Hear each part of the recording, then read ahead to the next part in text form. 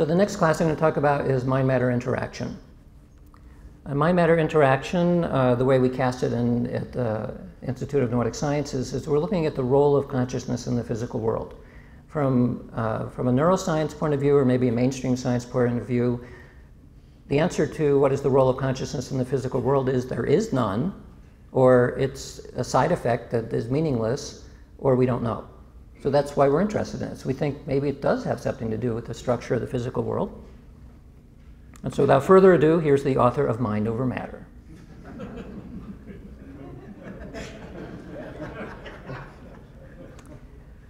So when I talk about this topic, people immediately think of spoon bending, and they think of levitation, they think of other things like that. I tend to think of it more in terms of quantum mechanics, because there's a potential opening within interpretations of quantum mechanics for where there should be a connection between mind and matter. And one way to look at it then is within the famous double slit experiment, that if you shoot photons or electrons or any elementary particle through double slit, you'll end up with an interference pattern on the other side, little bands where the photons, say, are showing up. This is where the staring at photons comes into play. But this is only true if you don't know which slit that the photon went through. If you do know which slit the photon goes through, then when you do the same experiment, you don't get interference anymore, you get a pattern which is suggestive of particles. And so one way of interpreting this is that there's something about observation or knowledge or information that so-called collapses the quantum wave function. Now I know that there are other interpretations of this, but this is a viable explanation for what's going on. There's something about consciousness that observes the physical world in a certain way and causes it to leave its potential state and adopt an actual state. So I thought, okay, this looks like it would be useful for an experiment. We can actually test this idea that consciousness has something to do with it. And so we consider the following experiment. We take a random number generator that's based on quantum events. In this case, it's electron tunneling through a Zener diode. It's used to create random numbers, binary bits, or random bits. You create a random walk from that, and you give instructions to somebody to aim high, to make the random walk go up, say. And if they do that sufficiently and repeatedly enough, then you have some evidence that the randomness is not acting random anymore. And since we know the randomness is traced down to the quantum level, maybe the person's intention or attention is pushing the probabilities around and slightly collapsing the wave function. You do this experiment lots of times. You ask them to aim high and to aim low and to do nothing. And here's a summary of a 12-year program done at Princeton University looking at this exact target, a true random number generator, aim high, aim low, do a baseline. And they got results that were pretty much in the direction suggesting that somehow your intention goes into the world and it pushes probabilities around, perhaps at the quantum scale. This was based on over 100 subjects, 12 years, 5 investigators, 800,000 samples involved in one laboratory. And so one of the criticisms of this as an effort, a 12-year effort, is, well, your lab got it, maybe it was a mistake. What do other people get?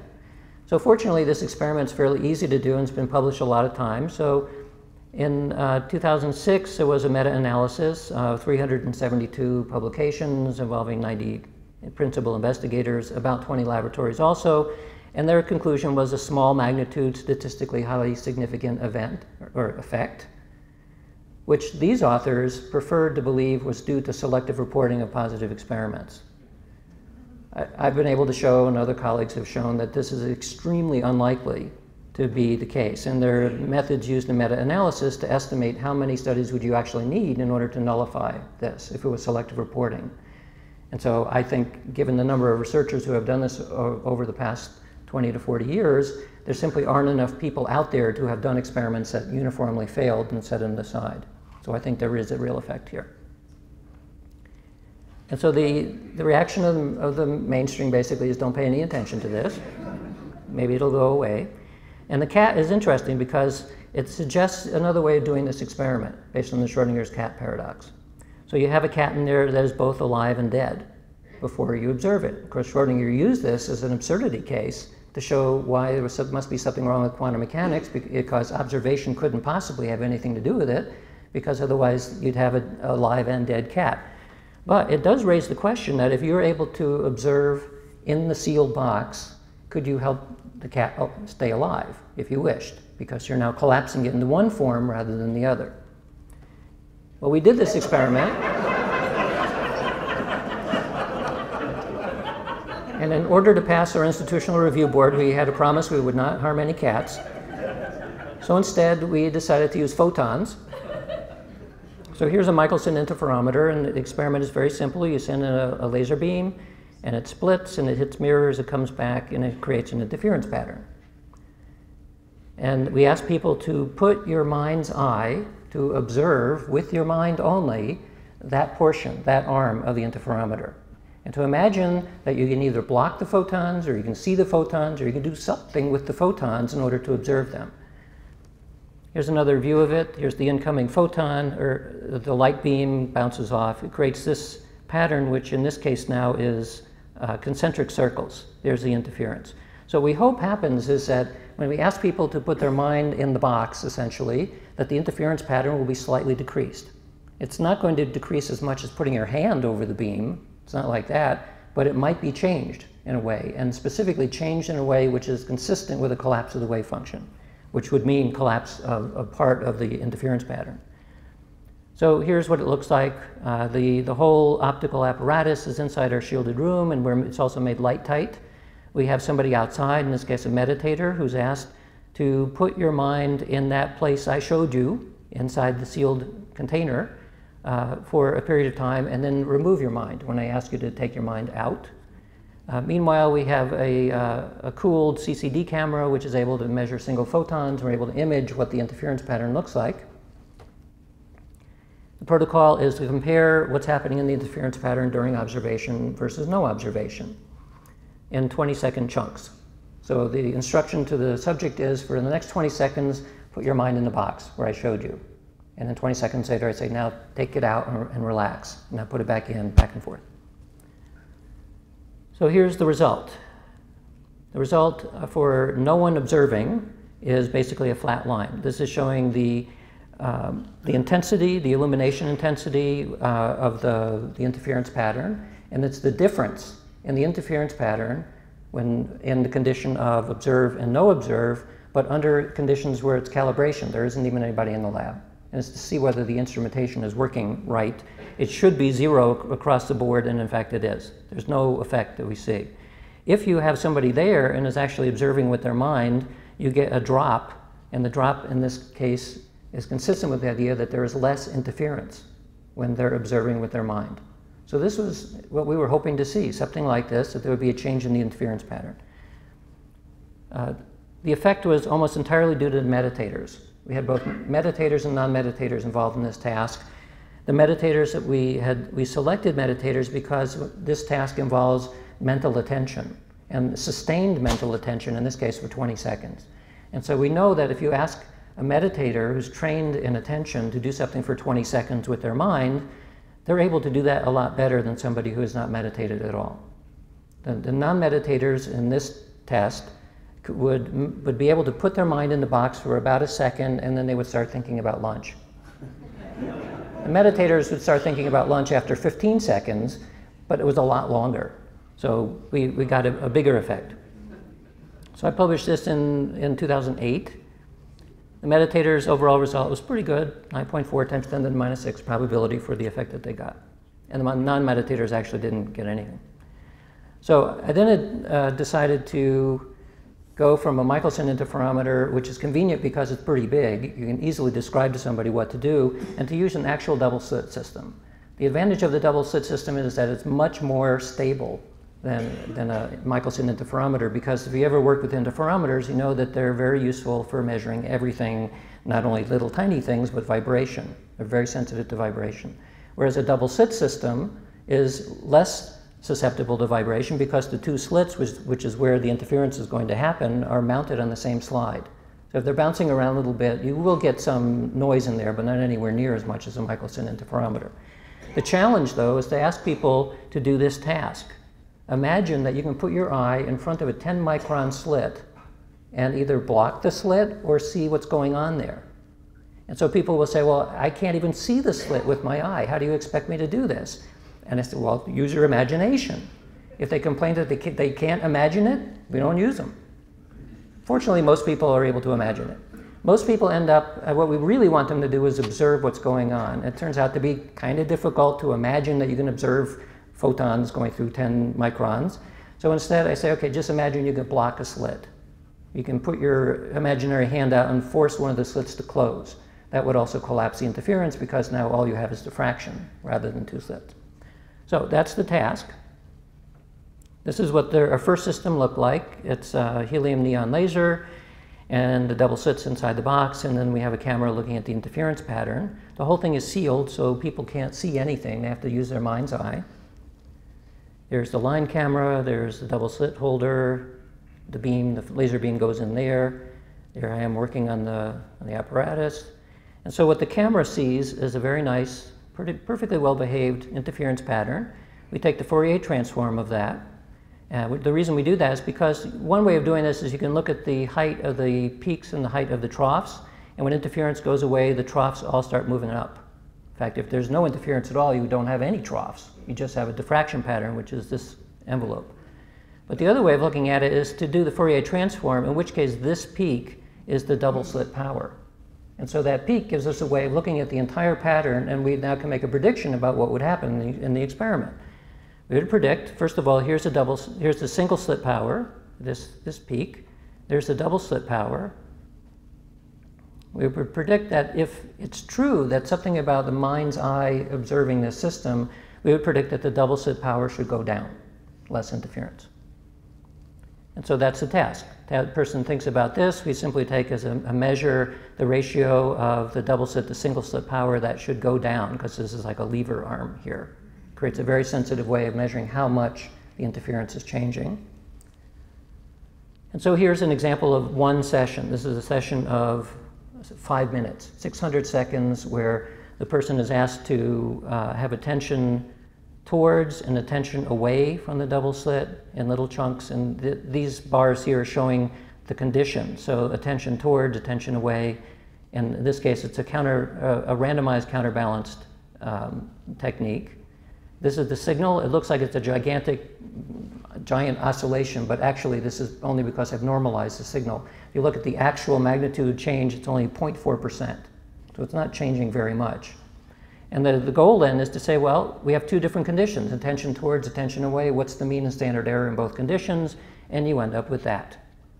So attention towards means put your mind's eye in the box. We hope that the interference collapses, and in fact, this is lower than that, in which case this session would have been considered, in fact was considered, statistically significant all by itself. So in the space of 5 minutes, we got a significant effect. This doesn't happen every time. This happens often enough so that overall it's statistically significant, but it doesn't happen every time. So when you run a bunch of people through this now, you give everybody the same task to do the session again and again. One way to cast it then is in terms of the effect size. This is the z-score, which is the overall statistical effect divided by the square root of number of people involved in it. So we hope for a negative result. These are all people involved. These are the meditators and the non-meditators, and one standard error. So the meditators actually did pretty good on this. This was our first pilot experiment with the double slit. The other thing that we expected on this is that in order to make a distinction between this is a human-caused effect as opposed to an artifact, we predicted that if you give somebody instructions to now put your mind in the box and now take it away, and now put it back in and now take it away, it actually takes a few seconds for you to mentally switch gears. It has a task cost, as they say in the cognitive world. And in this case, we were able to show that it was a roughly 2 to 3 seconds of cognitive cost in order to switch the task each time. So that led us able to predict that we should see an effect, but it would lag. It actually would take a couple seconds before we'd see the major effect because your mind wasn't fully engaged. So in fact, when we do the lag on it, this is lagging and this is leading, in fact, it took roughly 3 seconds before the effect showed up. That wouldn't be expected if this was an artifact. If it was an artifact, then something should happen exactly at the moment when the instruction happens, but that's not what we get. So this is now looking at the results over 4 experiments. These are all still pilot studies, looking at various configurations. This is what we got in the controls. The controls are all very well behaved. we get things that don't look like controls, especially in the meditators. Meditators did really well. So the controls look good, meditators look good, so we did our first formal experiment by selecting people who did well in the pilot studies, most of whom were meditators, but some call themselves spiritual healers and musicians and other people who tend to have lots of mental discipline training. And so maybe that's collapse of the wave function. So the formal replication we did, there's the control result, there's the result of the people participating, and this was a whoppingly good result. We then did it again for another 6th experiment. We had a couple of extra ones left over, and it made a very concerted effort to not leave any data aside. So anybody who finished an actual session, whether it was a demonstration or formal experiment or anything, all of the data is there. We did exactly 250 control sessions and 250 experimental sessions, and that's the whole thing. So experimentally end up with 6 times 10 to the minus 6th probability overall, and the control is 0.67, so looks like we're getting something. There's the result of the meditators, did quite well. Non-meditators also did okay, but not anywhere near as good. So we published this in Physics Essays in May of last year. And last year, while all that was churning and getting ready for publication, we did a replication of this, both in the laboratory and also online. So in the laboratory, again, we're looking for lag effects. So this is being lagged backwards in time. This is 50 sessions in the lab, again, using people who are selected for what we think is talent in this, and here it's the control. And we got a very nice result. So overall, the result is somewhere between 5 and 6 sigma drop in interference. And the control is very nice. I mean, it's close to chance, as you would expect. Here's the human lag, the reaction time lag. In this case, it was about 2 seconds. The online one is taking the same optical system, actually it's a duplicate system, and streaming data live from that system to your browser, wherever you happen to be in the world. So we started this on 11/11/11. We ended it on 12/12/12. 16,000 people from all these little dots around the world participated in the experiment. We made a bunch of hoops for people to jump through in order for them to actually take the test, and this was intentional, so we'd get rid of people doing it frivolously. So we had questionnaires, we had to get a real email, we had to check it using the CAPTCHA system, all of that stuff. We had lots of bells and whistles in there to confirm that the data that we actually were keeping was correct. We detected a handful of places that were trying to hack our system, probably to take it over to use it to redistribute spam or something like that. One of the worst places is the country of Estonia, which is known for doing this, and we found that we were attacked numerous times, but fortunately our system was able to detect that, and so we don't have any bad data in here. And the results is this. This is the result of the experiments. This is 2,000 online sessions, 2,000 sessions that were completed successfully online by the 700 people who actually did it. In this case, there's a longer lag. There's a 9-second lag. Well, why is that? Well, 2 to 3 seconds is human stuff, and the rest we're able to show is due to internet things such as delays in the server, delays in the internet speed, and buffering and things of that sort. So we're able to get about a 4 sigma effect here in the online experiment. We learned a number of other things that I don't have time to go through on this experiment, but one of the things is we know the IP address of everybody who's doing the experiment. And we're reasonably sure that they are who they say they are because of the hoops they had to jump through. So from the IP address, we can measure how far they were from our laboratory. So the range is roughly 1 kilometer or less up to 18,000 kilometers. 18,000 kilometers from our lab in California is South Africa, and everything in between. So we have a big cluster in the US, a cluster in Europe, a little bit in Asia, and the rest of South Africa. And we can now measure an effect size for each of the 2,000 sessions to see whether or not we get a distance effect. And so there's the distribution of all of the effects for each session. The slope is 0 to 6 decimal places. So there is no drop off, at least as far as 18,000 kilometers go. The other thing that we can see then is, well, we have a pretty big distribution of dots there, and you can see where does the intercept of this flat slope go? Well, it's significantly below 0. So that's just another way of showing that we are getting a real effect overall. There's a big distribution of effects within the experiment, but overall it's significant, and we don't see any difference at all due to the distance. So we should stop the press, and we can claim now that the human minds influence the physical world. I mean, in this case, it's influencing it to a very small degree at a quantum level, but nevertheless, still. So this is a little bit like the book The Secret says, and the whole realm of affirmations and all of that stuff, that if you think of the gold Mercedes, poof, there it is. Well, it doesn't quite work that way. You might get a gold photon for a microsecond, but you wouldn't even know that. So it's not like The Secret, it's more like Victoria's Secret. It's like Victoria's Secret in the sense that there is a genuine effect, but it's easier to detect when you enhance it using sophisticated technology.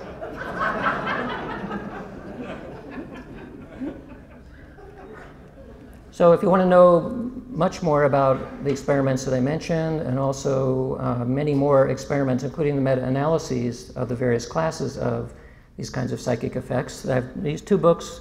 The first one was published in '97, the second one in 2006. They're both still in print. The one that's published in July is called Supernormal, and it's bringing all of the previous data up to date, but it's focusing on the lore within yoga, specifically the siddhis. The siddhi is a Sanskrit term meaning perfection or attainment, and it's the claim from yoga and other traditions that if you meditate sufficiently, and you practice yoga, you will attain these psychic abilities plus many more. And so I go through the traditional yogic lore. I'm focusing on Patanjali, for those of you who know about this, and going through each one of the siddhis and assessing what has science actually been able to study and what do we think we understand based on what Patanjali said, and was he spinning fairy tales or not. The conclusion basically is that he wasn't spinning fairy tales, because every siddhi that has been tested so far, that we've been able to test scientifically, says, yeah, there's evidence that that really exists. One of the huge differences here is from when a siddhi is obtained, in the traditional sense, it's not a hit or miss. It's not like you'd get a 32% effect or a microscopic effect in the experiments that we do. You get massive effects, things that happen every time in clairvoyance, and mind-matter interaction effects where if you need a diamond, you can create it, that kind of thing. Well, what's the difference? The difference is that in the yogic tradition, the amount of training involved is so much more than any average normal person will ever imagine doing, that no wonder we can't do that. You need a lifestyle and amount of training that is almost unheard of in the modern world. So that's part of it. The other part might be, and I didn't add this into the talk, but being here suddenly made me think of it, that there probably are environmental reasons why people are more or less psychic. And one of the things that my colleagues and I have studied over the years is the effect of the geomagnetic field on psychic awareness. And we know through lots of studies now that both spontaneous psychic awareness and in the laboratory as well is improved during periods of low geomagnetic fields. And it's worse during periods of high geomagnetic fields. A colleague named James Spottiswoode also found, and this is still a little controversial, but he found that there's a vastly significant improvement in clairvoyance or remote viewing during times of 13 and a half hours local sidereal time. So one of the talks this morning, I was kind of surprised with the idea that maybe our galaxy is, first of all, that we came from another galaxy and we're being sliced through the Milky Way galaxy by another one. Well, I don't know if this is the case, but it would be interesting if 1330 local sidereal turned out to be in the other galaxy. You know, it's like, because we're telling time by the stars. If it turns out that that's pointing to the galaxy that's slicing through the Milky Way, that would be interesting. And the minimum in clairvoyance ability is at 1800 hours local sidereal, which is when you're looking into the plane of the Milky Way. So this does appear to modulate some psychic ability. We know the geomagnetic field does. There's some evidence that the lunar cycle does as well. And these are not actually really tiny effects. They're fairly big effects. And they're physical correlates for what's going on. One way to think of it, especially for the geomagnetic field, is we know there are lots of other correlates with geomagnetic activity and human behavior. So if there's a geomagnetic storm, the stock market will drop. The Federal Reserve did a study showing that that was true. Violence will go up, and all kinds of things will happen, more accidents and so on. We don't know yet what happens on slower scales like the solar sunspot cycle and that sort of thing, but I wouldn't be too surprised if we were within cycles where people were simply more susceptible to this, and maybe then the reason why 2,000 years ago there were people levitating, supposedly, is because we were in a different environment, which is more conducive to that sort of thing. So that's possible.